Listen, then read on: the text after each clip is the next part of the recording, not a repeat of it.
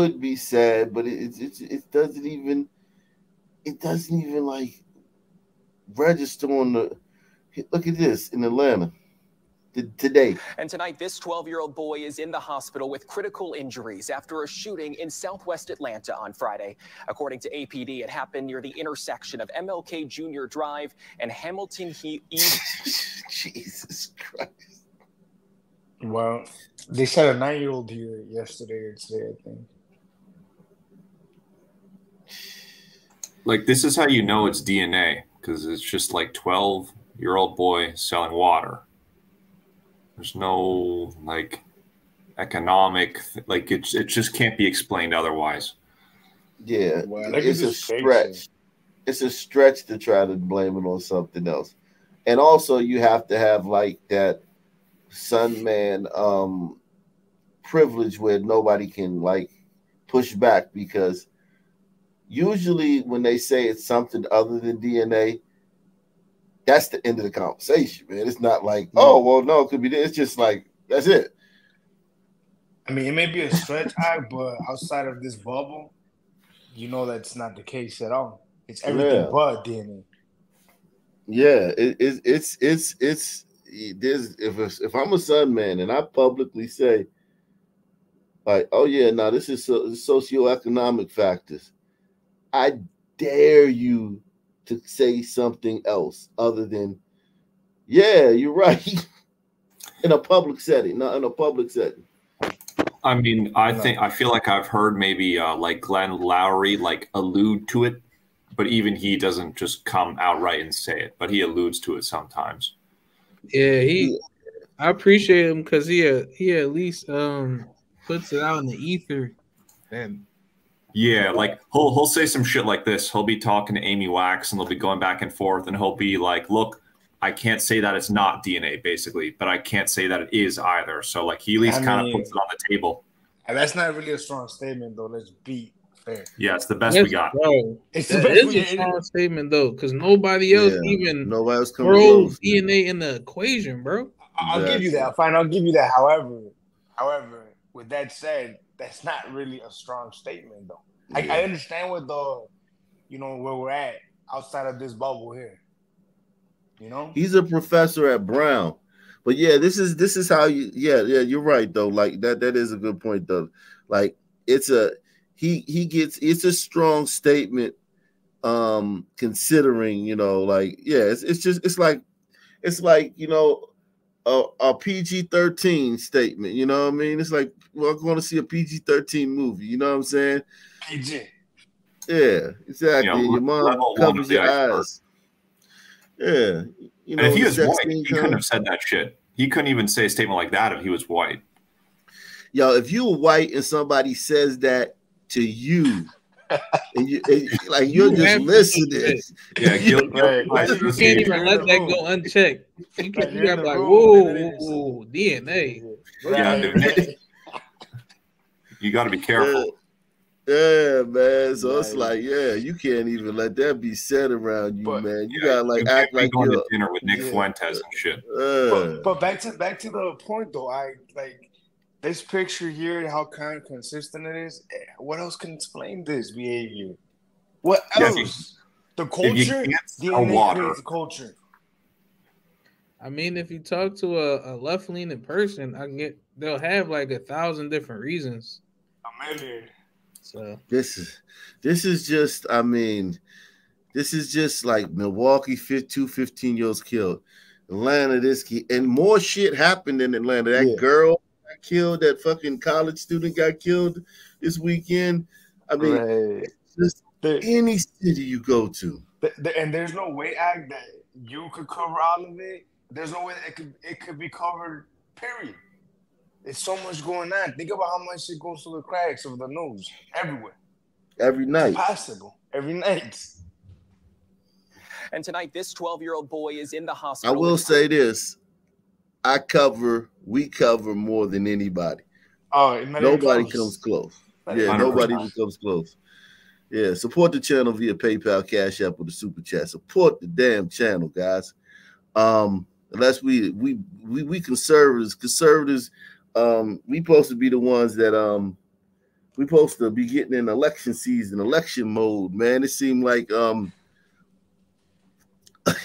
like we losing steam, man. The red wave. Yeah, that red wave's coming. You know it, right, boys? That yeah. red wave. It's coming this time. This time. I ain't winning this joint, bro. Yeah, we losing steam, man. That red tsunami. Yeah, man. And tonight, this 12-year-old boy is in the hospital with critical injuries after a shooting in southwest Atlanta on Friday. According to APD, it happened near the intersection of MLK Jr. Drive and Hamilton E. Holmes. Investigators are now searching for the person who pulled the trigger. Fox 5's Joy Duke spoke exclusively with the mother of the young boy, who says his life may never be the same. In just a matter of seconds, a mother's worst nightmare came true. He was basically an innocent bystander that got shot. But this mother, who did not want to share her... An innocent bystander that got shot. And look at that hairdo. Yikes. name, Man, face tats. Well, look like face tats. Yikes. That's a rough looking sphinx, man. A female sphinx. Right, a queen. Queen. We're all the same, though, right? Yeah. identified her 12-year-old son, Jaquavius, as the child. Oh, he throwing up gang signs and shit. Damn. Oh, man. Damn. It looks like it. The police investigators say was shot multiple times at the intersection of Martin Luther King Jr. Drive and Hamilton E. Holmes just after 6 p.m. on Friday. I'm beyond mad. It's like I've been cause I've been crying, been trying not to cry. She tells Fox 5 he was with. He was a young son man in training. That's a tough sister right there. On Friday. I'm beyond mad. It's like I've been cause I've been crying, been trying not to cry. She tells Fox 5 he was with his older brother who was on his way to sell some water when someone started shooting. They were saying like a car drove by and shot at them. The woman says her youngest son was struck 3 times. One of the bullets shattered his arm. A second hit him in the stomach, while a third is still lodged near his spine. Medics rushed him to Eccleston Children's Hospital for treatment. They basically saying like if the bullet where his spine at, 9 times out of 10 he could be paralyzed because he can't feel his legs. Oh man, little boy paralyzed, man. Yeah. It's such like a disadvantage to let's even say this little boy here, let's just say he's got like a 200 IQ. He still has the massive advantage or disadvantage of just living around this shit. Like it's like you can't escape it. Even if you're fucking Einstein, you can't escape it. Yeah, proximal, yeah, it's tough. It's a tough ask.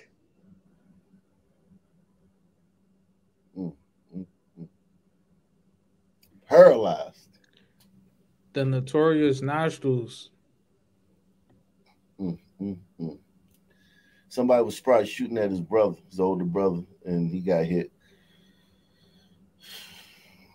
Yeah, what can you do? I mean, these people are in a van. Like, you can't outrun it. You just have to succumb to the fucking DNA. Yo, dude, you're literally on the corner of Martin Luther King Boulevard. Think about everything in this case. So you're on the major intersection. This is a major intersection, right? They're going to sell water. Where you sell water at is major intersections, you know? CVS, yada, yada, light, four-way, stoplight, you know what I'm saying?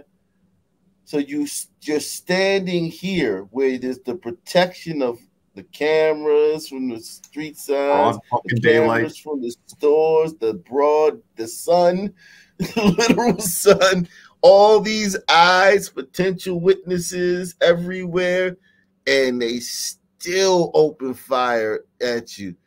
Then they rush you. Some magical people come in a van and pick you up and race you to this state-of-the-art hospital where they have the best surgeons in the fucking world, and they do everything they can to save your life, but you're still paralyzed. Yeah, it's kind of like GTA when you get out of the hospital. You just kind of respawn because these magical gliders bring you back, and it's just like these two like diametrically opposed societies. It's just like one destroys, the other builds, and fucking now this poor kid's paralyzed for selling water. You know, and I was gonna say, you know, like the sincere part of me wants to say they should flee from this. However, we understand what that means. We understand because what if that means. if they right. leave, where are they gonna go? Like, think about it. Just think about this kid right here. Was like, now don't get me wrong. He didn't. Right. This kid probably grows up to be the typical Sun team in 3 years. In 3 years, he's those 15-year-old. He's those two 15-year-olds in Milwaukee that got killed in 3 years. In the neighborhood that they fled to, which will be a non-Blackistan neighborhood, which will become the Blackistan because of them fleeing. So it's like, what do you do for these people? What can you do for them? You know, I don't know. This is what you do for them. You build some prisons. You surround their neighborhoods with flocks of well-armed policemen, and you create laws that completely stifle all of their innate biological imperatives for violence and terror. No, you have to disincentivize violence, and the behavior you don't want, you have to disincentivize it. Because giving them free stuff literally only makes them worse. 100%. So you have to disincentivize the bad behavior. You have to make it to where, like, yo, man, you gotta be fucking nuts to do whatever the fuck you like. To carjack somebody, you gotta be like a fucking like. It's gonna be like murdering someone. It's gonna be like the same risk of like carjacking and be like shooting somebody in broad daylight. Right. Yeah. Or even holding. I think holding a gun, an illegal gun.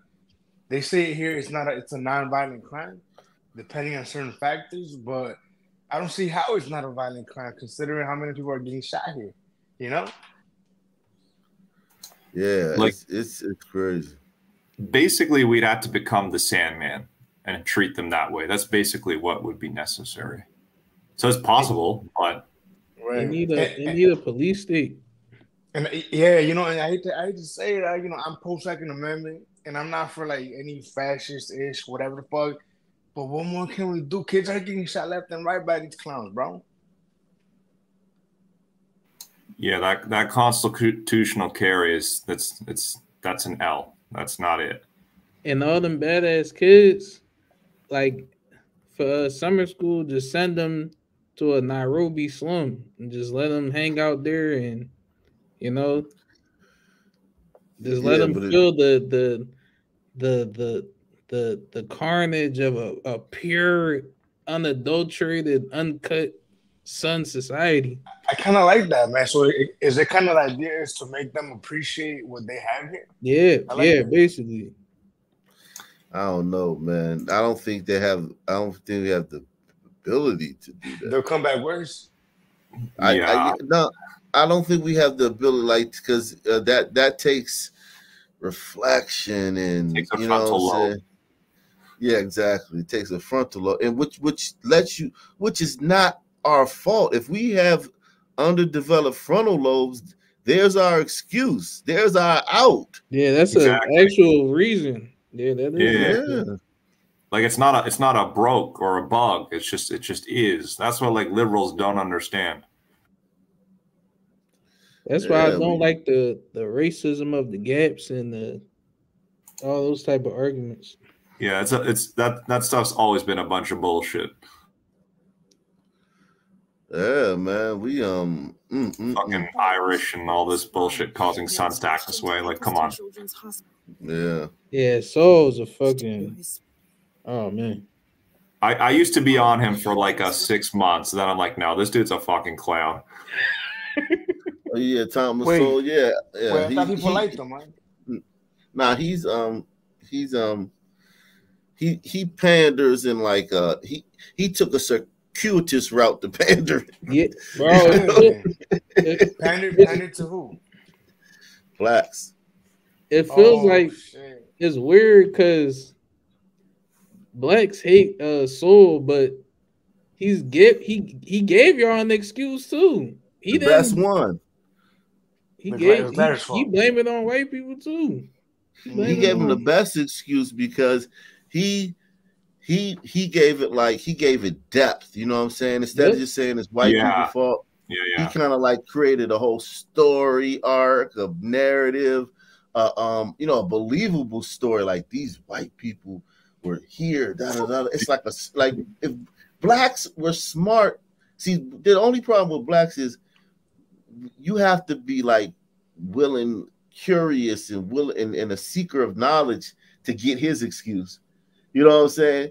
Because his excuse is not like we was kings or some jailbird coming home from prison just writing a book. His excuse is basically like, yo, there were 3 groups of Europeans that came over here, the Irish, the Welsh, and the Scots. You know what I'm saying? And he breaks it all down. And sons, we that's too much. You know what I'm saying? But it's a better excuse because it has depth, you know. But they do hate him though, right? Nonetheless. Yeah, they hate him, but that just shows you if you don't just say, yo, the white man is the devil, and if you don't go that route with it, if you try to break it down too eloquently, it's like, nah, man, you trying to fucking, you ain't trying to put the boot on the white man's neck hard enough. Yeah, he lost him.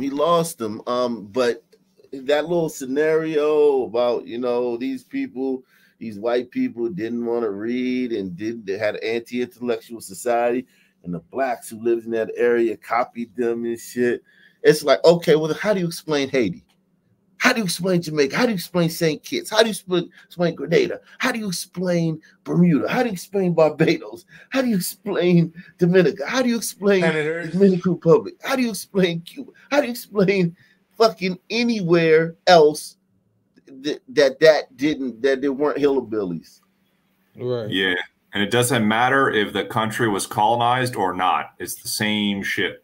No, in fact, the colonized ones actually do better because they at least had like some remnants of a fucking functioning society left over to try to upkeep.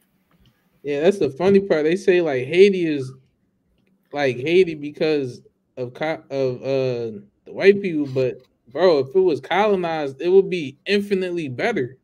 It's like Haiti is Haiti because of the lack of white people. Right. Colonization made everywhere in Africa where it was colonized, it was better. I'm sorry, Negroes. They made it better. The Europeans brought civilization.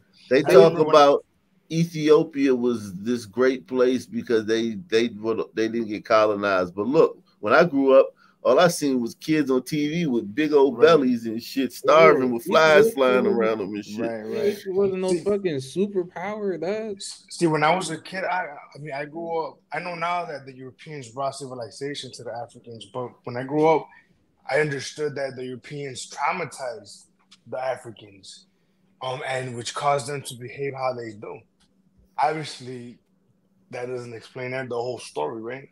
No, bro. Yeah. Bro, African society was already brutal. The Sun Man was already inflicting all types of brutality on the Sun Man, bro. Yeah, exactly. Frank Franz, who are you? What's good? I'm Frank. What's up? What's up? Who are you? Frank, man. Put a banner up on the live before Yeah, well, you. How'd you find out about the channel? Huh? YouTube. Oh yeah. Get him out of here. Porn bomber energy, dog. Yeah, he looked normal to me, but energy, I would have blacked his image though with like a chat. Yeah, man. Homie got porn bomber energy, man. He got porn bomber energy, man. He like, yo, my name's Frank, bro. Just stare at the camera for 10 seconds. I'm gonna ask him in the back chat, do Black Lives Matter, and see what he says. Near his spine. Medics rushed him to Eccleston Children's Hospital for treatment. They basically saying like if the bullet where his spine at, 9 times out of 10 he could be paralyzed because he can't feel his legs. APD officials did not share details about a shooter.